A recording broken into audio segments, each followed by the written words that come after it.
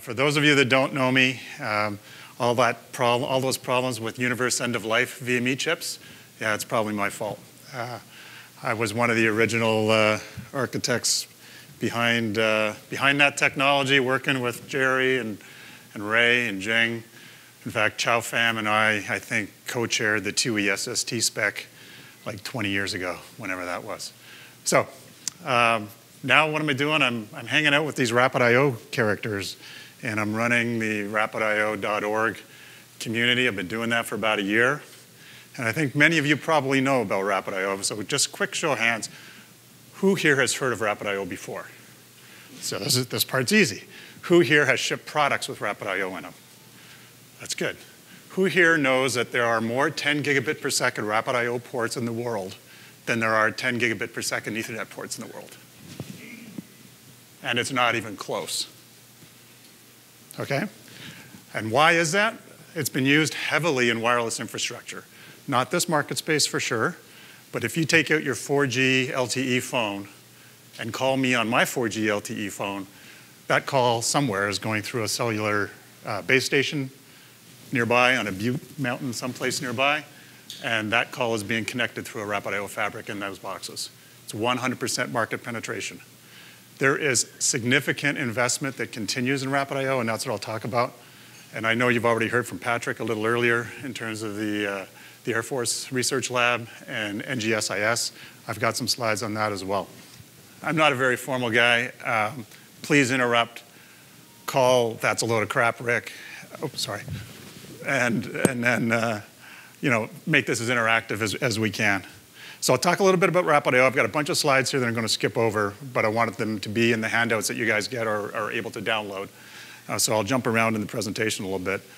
Give you a quick snapshot on where the technology is today, some of the investment that's happened over the last 14 to 18 months in the space, and where RapidIO is showing up that you might not otherwise expect to see it. Actually, I should have asked you this too. How many here think that, oh yeah, RapidIO, that's that thing that used to be used in wireless? Oh good, nobody thinks that, that's good. Nobody's going to admit it. This isn't working here, Jer. Okay, we'll just keep going anyway. So, it's been around for a good long time, more than 10 years of market deployment. Like I said before, 100% market penetration in wireless infrastructure. If you're Ericsson, Nokia, Huawei, ZTE, any of those guys who make wireless base stations, you use RapidIO at the base of that tower. A bunch of spec evolutions over the last year or so. The 10 gig spec was released a little over a year ago, and then 3.1 with extensions for NGSIS was released just this past summer. We're working on a 25 gig extension now. When we talk about latency through a fabric, this is end-to-end latency of 100 nanoseconds, not just in a switch. There's no protocol termination overhead at either end from a CPU standpoint, and inherently scales to hundreds of thousands of nodes. Okay, so I mentioned this a little bit already. Like I said, the 3.1 spec was released just this past summer, and that has specific extensions for the space community and being able to distribute clocks through the fabric effectively, and a number of other fault-tolerant and fail-safe extensions to allow for a safe degradation of a port and switch over of a failed port. We've got a very strong ecosystem, and I think most of you might be aware of that. In fact, many of the companies that are here sponsoring this event are also RapidIO members. So it's very healthy. Major CPU and NPU support, DSP, FPGA, both the Xilinx and Altera guys support the technology. And probably somewhere in the neighborhood of $1 billion worth of commercial business at the silicon level. So it's a very, very healthy piece of technology. Here's a view of the ecosystem, sort of the who's who in the zoo. And of note here, over the last year, a couple of major companies have joined to participate in that. ARM and AMD are now part of the community as well. And we'll talk about what they're doing here in just a second. In fact, I think on the next slide. So one of the things that ARM's quite interested in is building out a server infrastructure on 64-bit ARM processors.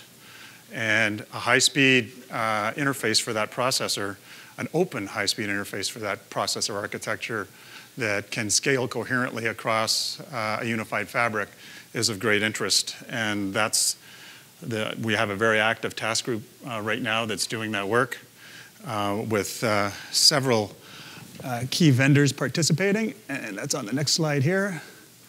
So AMD and ARM, Cavium, Freescale, IDT, Xilinx, Texas Instruments, Marvell, Mercury, Mobivale, and Pracem, in no particular order. And that interesting logo under the Cavium logo, that's the Indian Institute of Technology in Madras. So there's some very interesting investment around the world going on in looking at how to use RapidIO in 64-bit ARM devices. I want to talk a little bit about this platform because it's quite interesting and leverage technology that you guys all have made investments in terms of micro TCA and AMCs.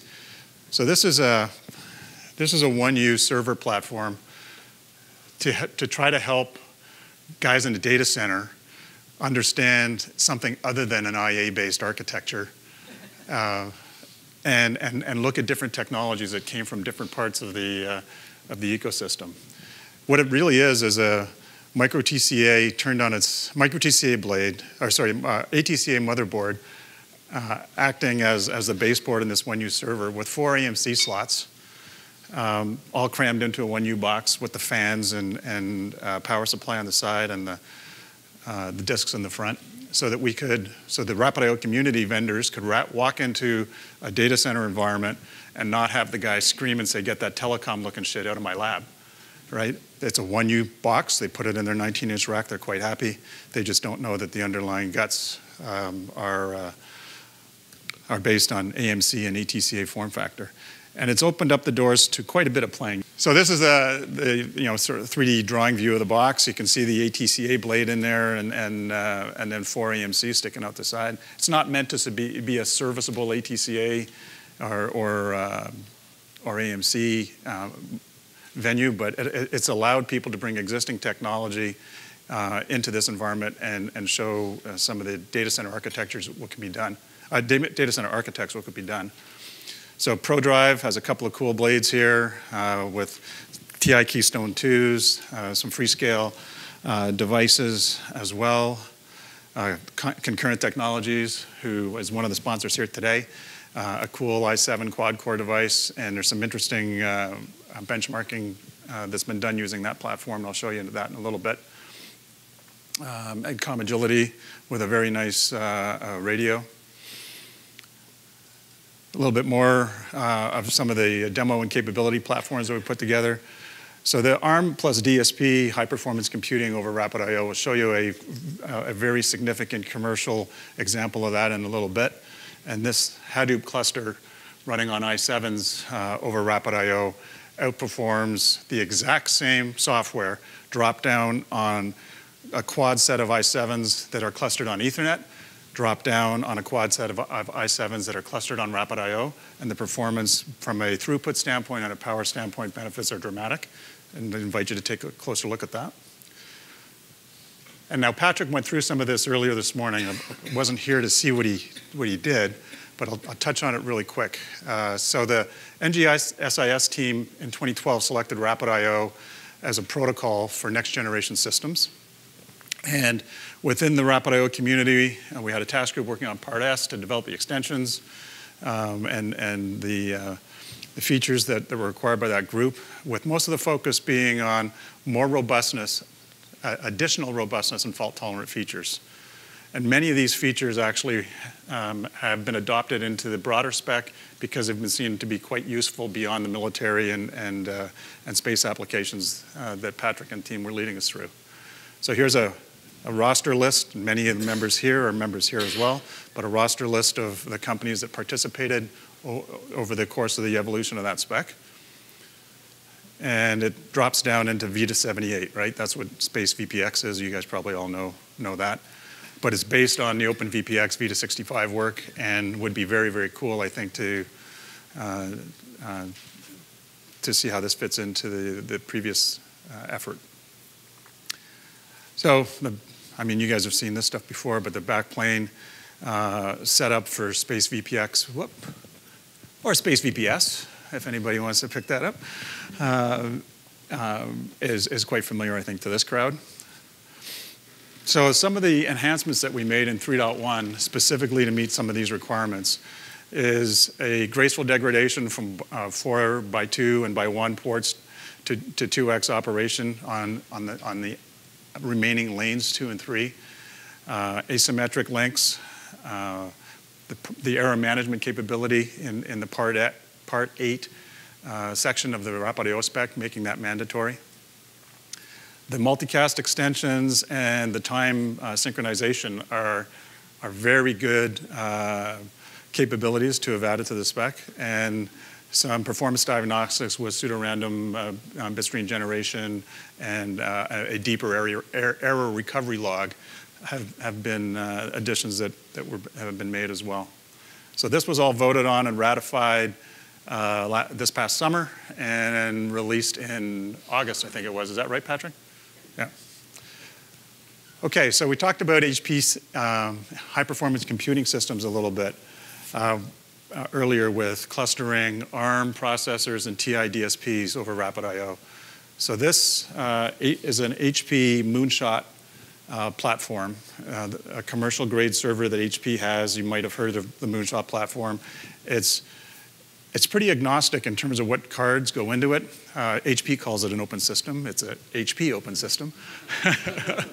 I love HP to death if there's anybody in the room.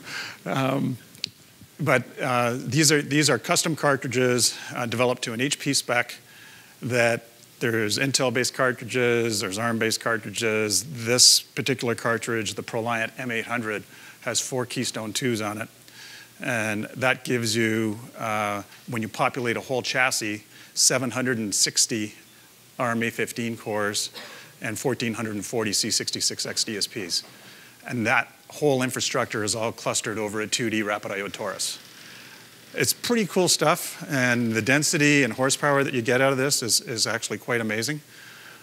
And the first sort of public use of this platform is by PayPal. They use this in their analytics environment to close the door on fraudulent transactions. As you can appreciate, the longer you leave the door open, the more money sneaks out the door. So a high-performance, low-latency solution that can compute the data that they need to compute is quite interesting to them. This is all running Linux, a very familiar interface, and is really quite interesting. And part of the reason that the ARM and AMD folks of the world have come to the table to participate. Some more high-performance work going on at IDT. They've created a high-performance analytics and computing lab based on a lot of the technology that we saw earlier with that 1U pizza box and cards from ProDrive and Concurrent Technology. I'll skip past this one and show you. Yeah, so one of the things that was pretty cool was during the Argentina and Germany World Cup, working with Orange Telecom, using this platform. So here's part of the cool stuff, right? Maybe now in my lifetime, we've been talking about datacom and telecom convergence for a heck of a long time, like forever. When I was in school, I think people started talking about that, but now it's kind of starting to happen. You got the data center, and whether this is in a military environment or in a consumer electronics or in a telecom infrastructure environment, you got a data center and a cloud, and you got the acquisition out here someplace. Server co-location is a big deal, right? If I can actually get the compute resource I need right where the data acquisition is happening, why send it to the cloud, right? That backhaul is pretty ugly. RapidIO, not by design 15 years ago, but RapidIO by, as it turns out, is an ideal technology to build the server cluster portion of your box and the acquisition and digital signal processing portion of your box all in one system. So server co-location at the access point of a wireless access network is quite interesting. And that's what this was partially about. Do some real-time analysis, collecting sentiment of the World Cup based on monitoring Twitter data, and be able to graph some. You can go look at the details here, being able to graph of what's going on and how that was happening in terms of how users felt while things were going on in the actual game.